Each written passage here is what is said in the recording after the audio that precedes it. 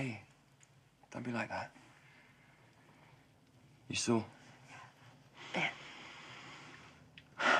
I'm sorry. You know I never mean it. How do you think I felt? My own wife laughing at me in public like that. I wasn't laughing. I moved here for you, Shan.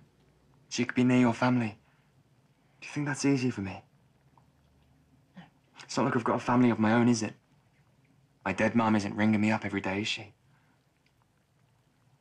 Sorry. But I do my best to fit in with the Taylor clan, don't I? It's hard work. Your mum sets my teeth on edge. And your dad is an absolute disgrace of a man. But I put up with him, don't I? And it's all for you. It's all to keep you happy. I appreciate that. But what do I get in return? You turning on me, ganging up with them, making me feel like the outsider. I wasn't laughing at you, Gray. I was laughing at my dad. He's ridiculous. Yeah, but it's not just about that. You've been distant with me all week. I haven't. You spend all the time at the salon, and you couldn't even bother to come to the photo shoot yesterday. I told you I got caught up with a customer. I do everything for you, Shan. I give, and I give, and I give, and you treat me like I'm nothing. How can you say that? You know how much I love you. No, do you? But it's a funny way of showing it.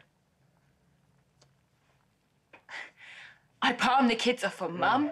I cook your favourite dinner. I buy your favourite Please, wine. don't start another fight.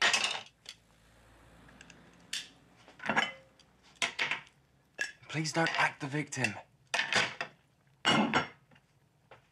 Let's just put it behind us now, okay?